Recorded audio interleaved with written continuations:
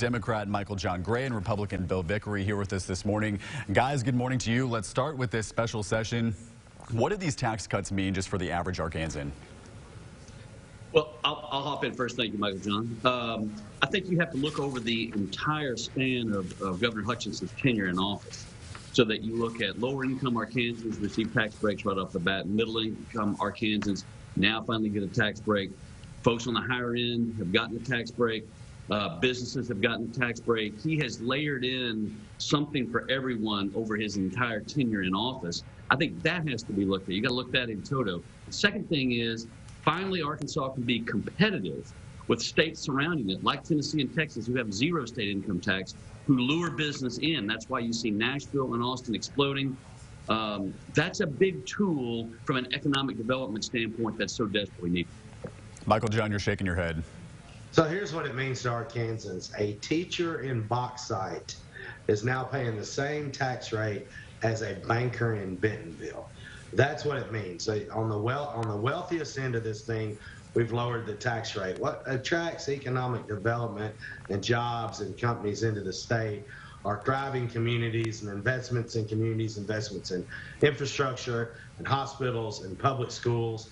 And this money, now, hey, look, arguing against the tax cuts is never good politically, but there's a lot of money that could have been spent on developmentally disabled, people that are still on the waiting list, low-income earners that are feeling it at the gas pumps. Instead, the governor got a good legislative victory by cutting taxes for the wealthiest Arkansans. Yeah, Bill, is this skewed more towards the state's highest earners here? Yeah, well, I mean, let's be clear here. We're talking about an income tax rate, especially compared to other states, that's not as significant to begin with. What really is the impact here, to Michael John's point, I agree. And thriving communities, you know what they're based around? They're based around low income taxes, low taxes on business. That's what attracts. We can build all the bike trails in the world that we want to, but until we have fundamentally sound tax policy in place and better schools in place, then we're not going to be able to attract the type of businesses that we're talking about. Go compete with Tennessee and Texas, who are trying to lure those businesses when we have a much higher tax rate. Dropping it below 5% finally makes us competitive to go after those businesses.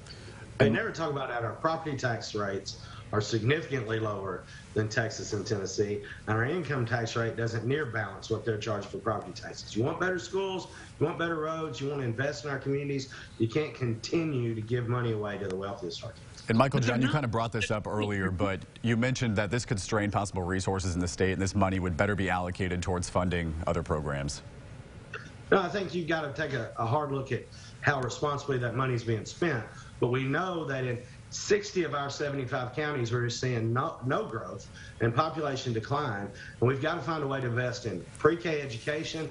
There are hundreds and thousands of Arkansans who are on wait lists for developmental disability assistance, for unemployment assistance. We see roads and bridges crumbling across the state, yet now a teacher is paying the same tax rate as a banker. That makes no sense to me.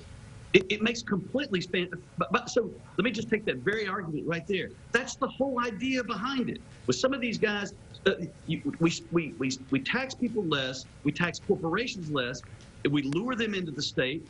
They come in, they pay more in taxes because they're paying nothing right now because they're not here. That's the whole idea. That's what this is designed to do. It works. It's worked in Texas. It's worked in Tennessee. It's worked in Florida. You've seen businesses flee to those states from higher taxes states like California, Illinois, New York. They've become a hub for business activity in this country. That's what the governor's trying to do. Listen, I'm not saying I have a lot of respect for Michael John. I'm not saying he's saying this, but there are those on the left, you could never spend enough money.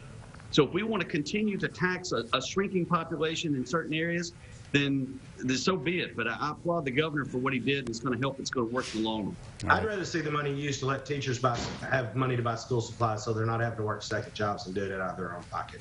That's where I think the majority of Arkansans like. I'm going to have to cut you there. We are out of time. There are two very good points there. We will check back in with you guys on this issue coming up next Monday.